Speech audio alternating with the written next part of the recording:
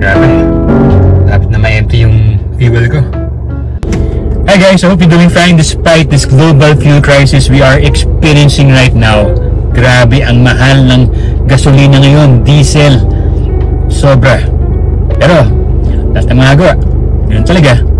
All we have to do is endure. Tiis-tiis lang muna. And you know what? Sakto yan, no?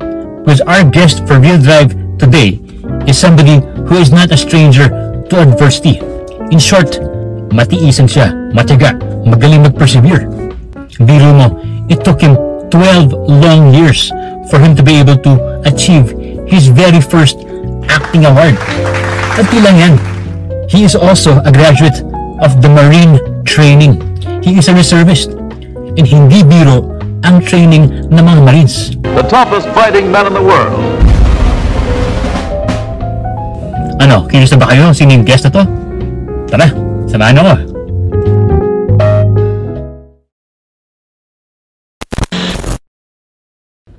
Hello there!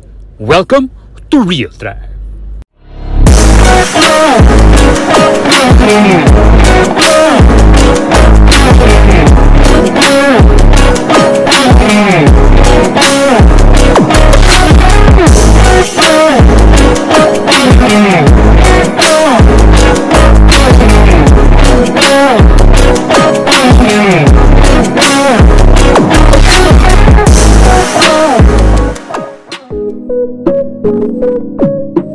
Enrico Lorenzo Pineda, better known by his screen name Enzo Pineda, is a finalist in GMA Network's 3rd and 5th season of Starstruck.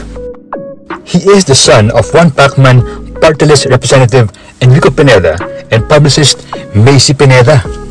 He's been active in show business and modeling since 2008. Recently, he won his very first acting award at the FAMAS Awards for the film He Who Is Without Sin as Best Supporting Actor. Right, we're here with Enzo Pineda. What's that?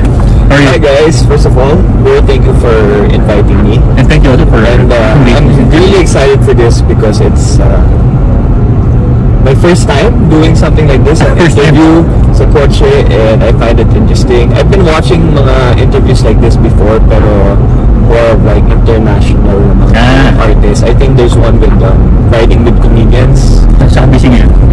Busy ako ngayon sa pagka-campaign with my dad. So we all know he's running for one Pacman party list, so it's his last term. And nangako ako sa kanya na itong campaign elections ito, I would stop working for a while para matulungan siya. Right now, I'm taking up my culinary agriculture course in CCA Manila. So it's a farm. Yes. So it's a farm-to-table type of course. Especially the pandemic, naging blood people. And I really like cooking. So at least I get to have best of both worlds. Since makita ako, really good at ito. I feel that it's one of the perfect courses. Recently, you want something? Recently, out of my it's my 12th year in showbiz, finally nakakuha na po ako ng acting award. So I'm really proud that I was able to win the FAMAS Best Supporting Actor Award this year. Sobrang happy ko kasi finally lahat ng efforts ng magulang ko, especially my fans, my management, ay hindi nasayang.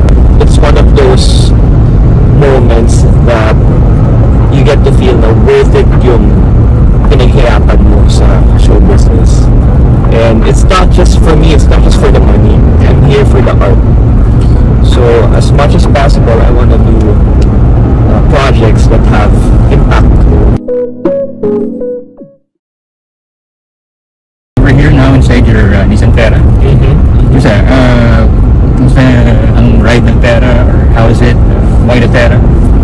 Nissan Terra dapat sponsor niyo ako. Alamin ng latest entertainment at sa mga paborito nyong celebrities kasama si Pocholo Concepcion sa programang What's Up. Makibanding at kwentuhan kasama ang mga kilalang personalidad sa entertainment industry. Sama-sama natin silang kilalanin at silipin ang makulay nilang mundo every Tuesday at 2 p.m. Kaya sit back and relax lang kayo mga katribu. Hanapin at ilike ang Daily Tribune Facebook page at TribuneNow on YouTube. Dahil sagot na namin ang masayang kwentuhan dito lang sa What's Up.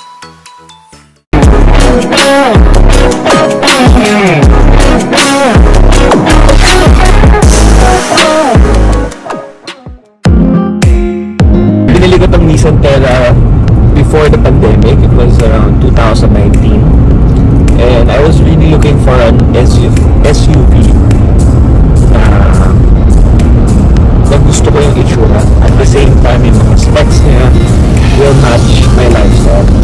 Compared to other SUVs, I like this because it's more spacious and for the price, mas maganda yung mga options niya that it brings. I also like the look. Parang nagmumukha siyang Prado. So parang it looks also bigger than its counterpart. So kaya ako pinili ito. I'm proud to say na this is my second car. This is the second car that I bought during my showbiz career. And this year, kukomplete ko na yung car load. Yes, kuya. Good afternoon po. Sir, ano na, gas, diesel lang kuya? Sige. Thank you. So sobrang happy ko this year, mababayaran ko na siya ng kompleto. So now we're here in the gas station and grabe no? 10 pesos. Yeah. Today is a Monday, so according to news, tomorrow tataas siya by 10 pesos. So medyo masakit sa bulsa po. And earlier I was reading sa dyaryo na I think our senators are asking our government kung pwedeng bawasan yung taxes on fuel or pwedeng isuspend kasi alam naman natin itong gas is our main source of energy when it comes to transportation of anything. Yeah. So, lahat ng mga basic commodities namin lahat kami. So, hopefully, we can transition in the long run into a more renewable type of energy. So, I'm hoping in a few years, magkaroon na tayo ng mga electric cars. So Enzo, di ba recently nag-ano ka, di ba? BCMC and then MROT. Yes. Marine training. Musta? Non-stop showbiz update ba ang hanap nyo? Sagot na yan ang aming Tribune Extra. Balitang entertainment at lifestyle, mapa-local man o international, meron kami niyan. Manood at makichika na kasama si Kim Sancha, Lunes hanggang Biyernes, alas 5 ng hapon sa Tribune News on Q at separate premiere nito ng alas 7:30 ng gabi. Mapapanood sa Daily Tribune Facebook page at TribuneNow on YouTube.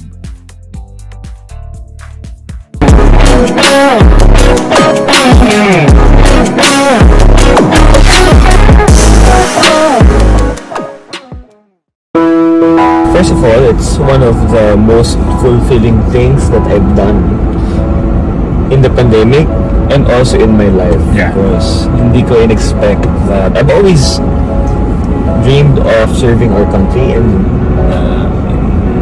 any other way, not just by joining the Marines Reservist, Navy to Marines Reservist.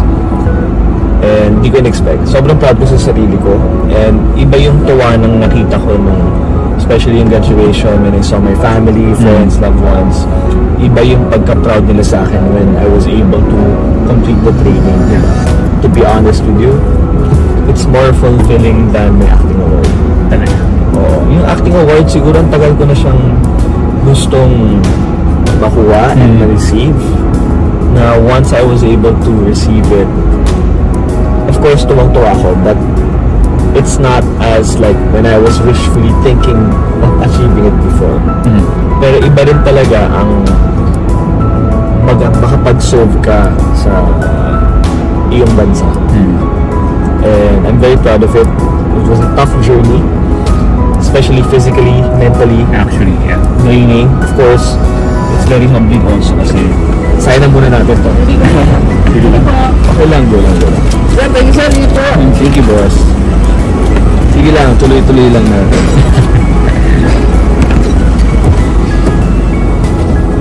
Sobrang nakaka-proud, and I do believe that I want to encourage everybody to be part of the Navy or Marine Service or any division sa ating military, because it teaches you a lot of things. Unang-una, especially this pandemic, it teaches you how to handle problems, difficult times. It was my first time to become a platoon leader. Iba yung feeling part ka of a platoon and from being a platoon leader. Kasi pag part ka ng platoon, you just have to follow orders. Yeah, more pressure for you. More pressure, especially ako. Hindi naman ako sanay na sumigaw or mag-command ng mga tao.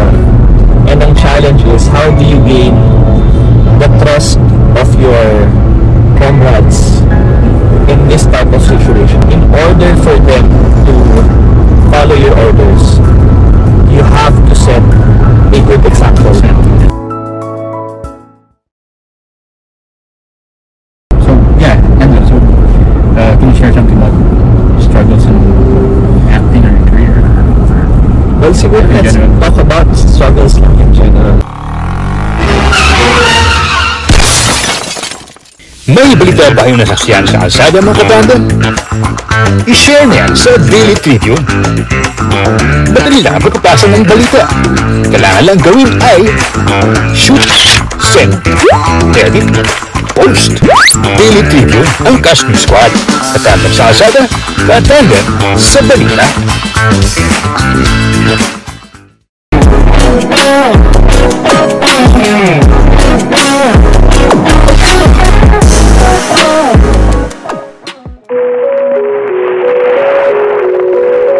Ako naman, I feel that I'm one of the lucky ones, despite of me having also my own problems, but not as big as other people. Pero I did experience anxiety, especially hindi ako nakakapagtrabaho. Ako naman, I earn for myself, so nakikita ko na uubos na unti-unti yung savings ko, natakot ka na.